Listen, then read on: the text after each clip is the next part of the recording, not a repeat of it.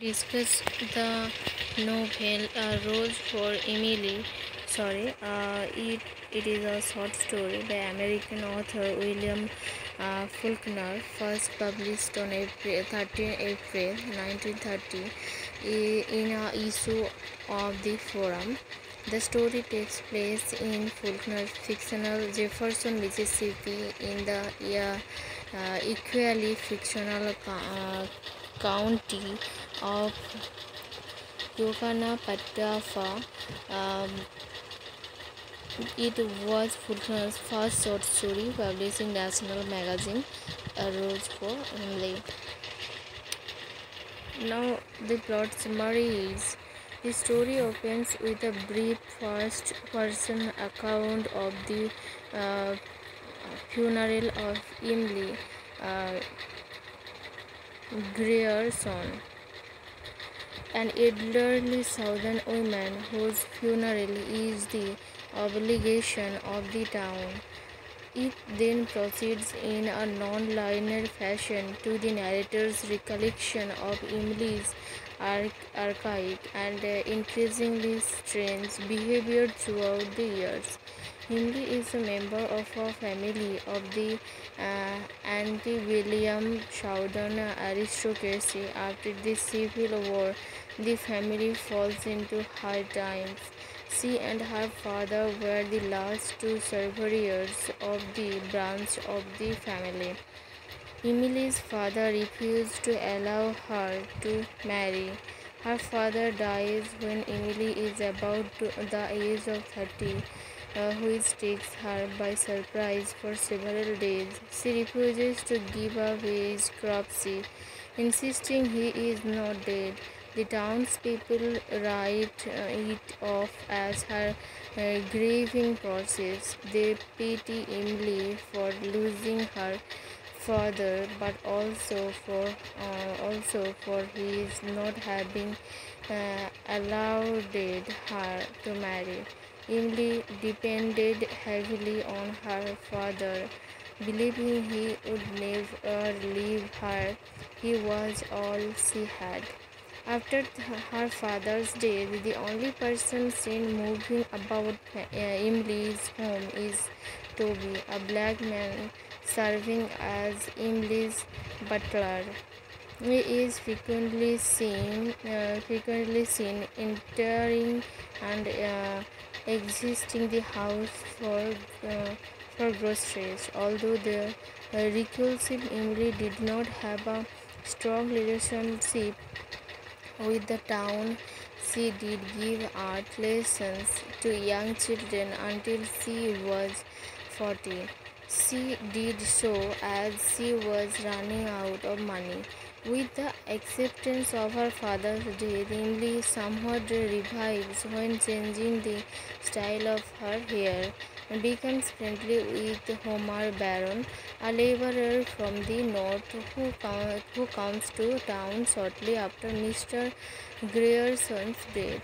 The connection surprises some of the community, while others are glad she is taking an interest. However, it is stated that Homer liked men, and it was known that he drank with younger men at the Elks Club, that he was not a marrying man, which draws attention to Homer's sexuality, but an exact conclusion cannot be drawn. Emily buys arsenic from the town's druggist, but refuses to give a reason, so he assumes it uh, is to kill rats. Some townspeople are convinced that she will use it to poison herself. Emily's distant cousins are called into town by the minister's wife to supervise Miss Emily and Homer Baron. Emily is seen in town buying wedding presents for Homer, including a monogrammed toilet set. Homer leaves town for some time, reputedly to give Emily a chance to get rid of her cousins. cousins and returns 3 days later after the cousins have left. After he is observed entering Miss Emily's house one evening, Homer is never seen again, leading the townsfolk to believe he ran off. Despite these runabouts in her social status, Emily continues to behave mysteriously as she had before her father died. Her reputation is such that the city council finds itself unable to confront her about a strong smell that has begun to emanate from the house. They believe Toby was unable to maintain the house and something was rotting. Instead, the council decides to send men to her house under the cover of darkness to sprinkle lime around the house, after which the smell dissipates. The mayor of the town, Colonel Sartoris, makes a gentleman's agreement to overlook her taxes as an act of charity, though it is done under a pretense of repayment towards her father. To assuage Emily's pride after her father's death, years later, when the next generation has come to power, Emily insists on maintaining this informal arrangement, flatly denying she owes any taxes, stating, "I have no taxes in Jefferson." After this, the council declines to press the issue due to her obduracy. Emily has become a recluse. She is never seen outside of the house and only rarely accepts people into it. The community eventually comes to view her as a hereditary obligation on the town, who must be humoured and tolerated. The funeral is a large affair. Emily had become an institution, so her death sparks a great deal of curiosity about her reclusive nature and what remains of her house.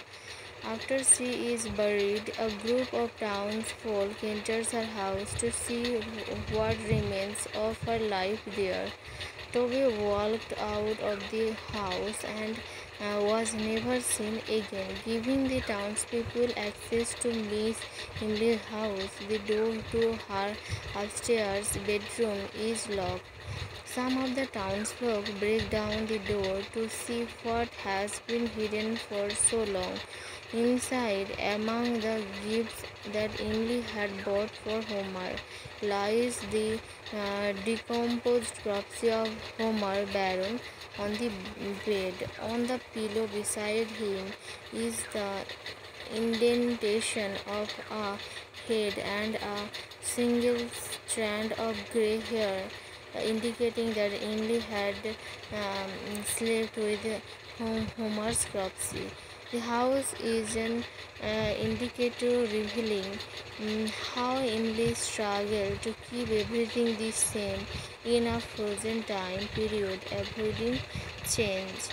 So that's all about now the character of Emily Grierson, the main character of the story, and another character is Homer Baron, Emily's romantic interest, then the narrator unnamed, and the Colonel Sartoris, the former mayor, whom remitted Emily's taxes, Mr. Grierson, Emily's father, and the cousins, Emily's extended relatives from Alabama, Toby, Emily's cook or gardener, who also acts as her family retainer.